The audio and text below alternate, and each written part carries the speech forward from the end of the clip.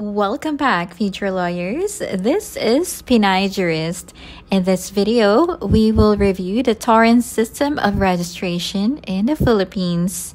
We will discuss principles and jurisprudence on the indivisibility of the Torrens title, the mirror doctrine, and direct proceeding versus collateral attack.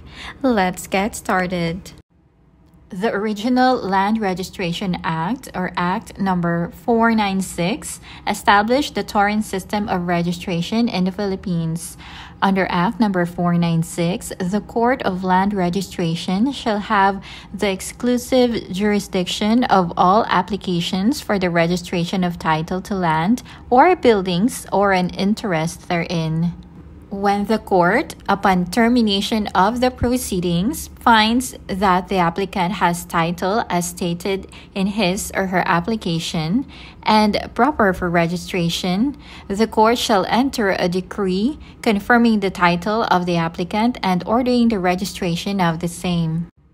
The Torrens system of land registration is not a mode of acquiring title, but merely a system of registration of titles to lands. The real purpose of the Torrens system is to quiet title to land and to put a stop forever to any questions as to the legality of the title, except claims that were noted in the certificate at the time of the registration or that may arise subsequent thereto. A Torrens title is indefeasible in that it could not be assailed collaterally and cannot be altered, modified, or cancelled except in a direct proceeding in accordance with law. In addition, ownership supported by a certificate of title can neither be defeated by adverse, open, and notorious possession nor prescription. Prescription and laches do not apply to registered land covered by the Torrens system. The mirror doctrine. Only an innocent purchaser for value may invoke the mirror doctrine. The mirror doctrine provides that every person dealing with registered land may safely rely on the correctness of the certificate of title issued therefore, and is in no way obliged to go beyond the certificate to determine the condition of the property.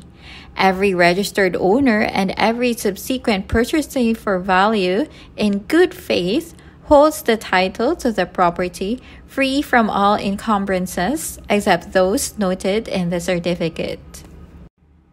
Good faith must concur with registration, otherwise registration would be an exercise in futility. A Torrens title does not furnish a shield for fraud, notwithstanding the long-standing rule that registration is a constructive notice of title binding upon the whole world. The legal principle is that if the registration of the land is fraudulent, the person in whose name the land is registered holds it as a mere trustee.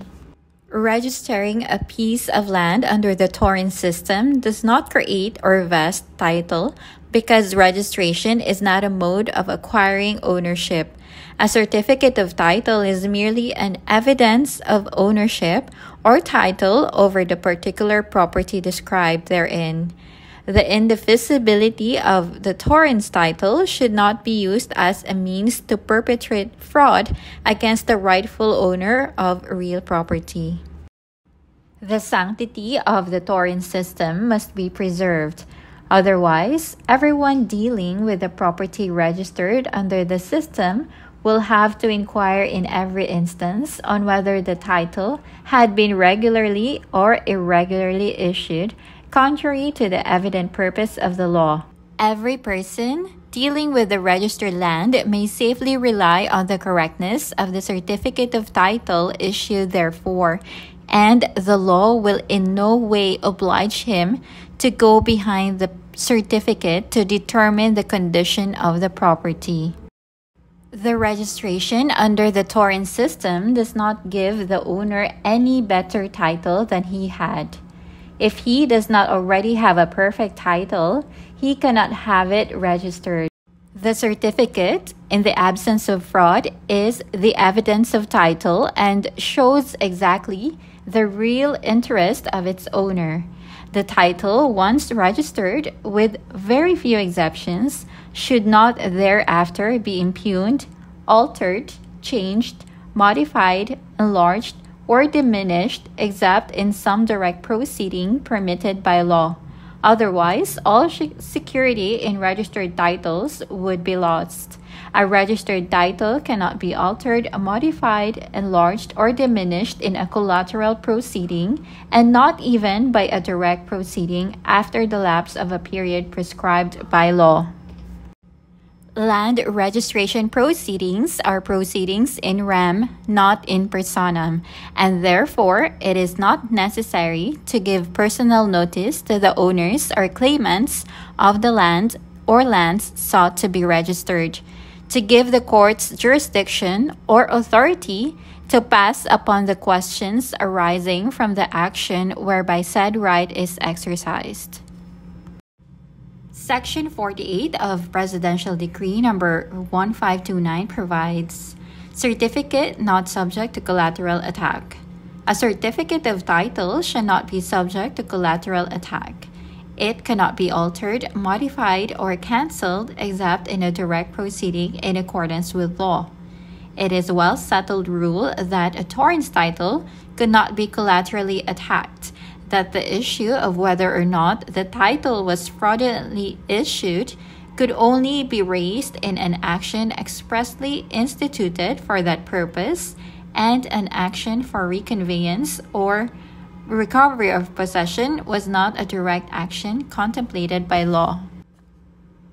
When the court says direct attack, it means that the object of an action is to annul or set aside such judgment or enjoin its enforcement. On the other hand, the attack is indirect or collateral when, in an action to obtain a different relief, an attack on the judgment or proceeding is nevertheless made as an incident thereof. And we're done, and I hope you learned a few things on the subject matter in this video. Thank you for watching.